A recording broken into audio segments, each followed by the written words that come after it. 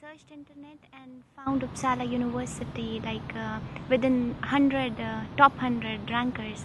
So like and yeah, I thought Sweden is it's good to be in Sweden. So I applied for the top biotech universities, and Uppsala is one with which has the top rank for the biotech.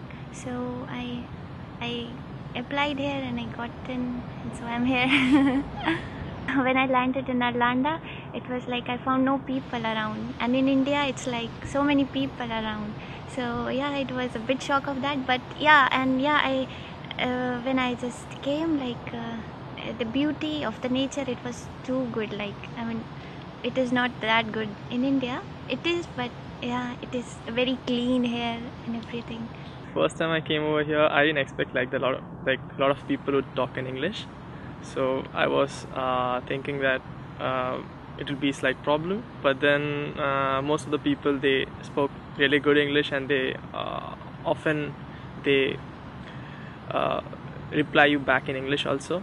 And the first time I came, there was a little bit confusion on the roads, because back home in India, the car, it won't stop for you if you're crossing from the zebra crossing, and over here all the car just stops. So it was so the car just comes, and I am also standing and the car is also standing, and they ask me to just move. The teachers in India, they are quite formal, and here the teachers are more friendly. You can talk to them really casually. You can say them hi, and you they are more like friends to us. And also the best thing is, like, in India we used to have so many exams, and we didn't have any break in between. Like, only if we have break, it's like for one day only. Here we just have one exam for the whole course, and then we are free. So that's also good. Whenever I used to send any emails to any professor, I used to write like a respected professor, and then I used to write all my subjects and everything.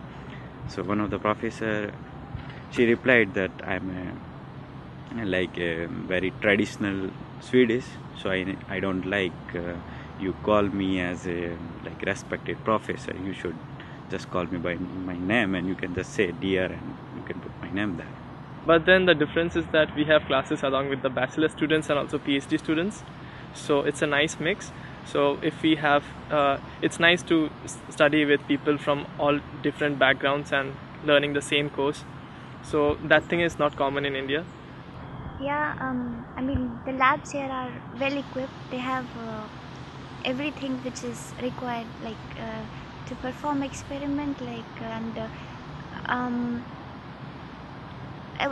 the teachers, they make us to do the experiment by ourselves. They give us the protocol and they can guide us. So it's we learn from that a lot, because we have to put our brains in that, and we have to plan, we have to do everything according to ourselves.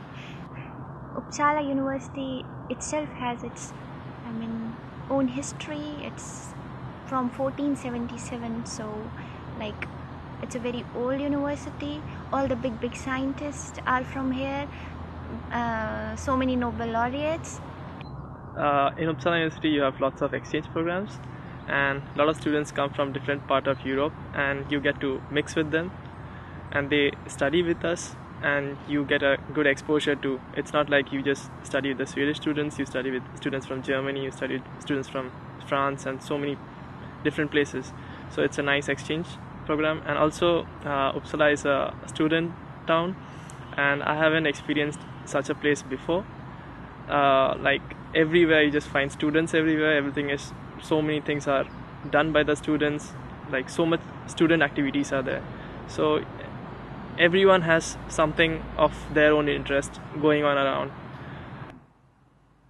The one day before my presentation, I was preparing for my presentation, and I did not know that outside snowfall has already started. It was in the night, and in the morning when I came out from my corridor and from the building, I saw there was everywhere is white. I was suddenly, oh, it's a white sands. I think I can walk in it. The first my steps and I fall down. And then and as I said you, I had a presentation, so I was carrying my laptop also with me. So I was worrying about my laptop at the same time also. It should not get break or something.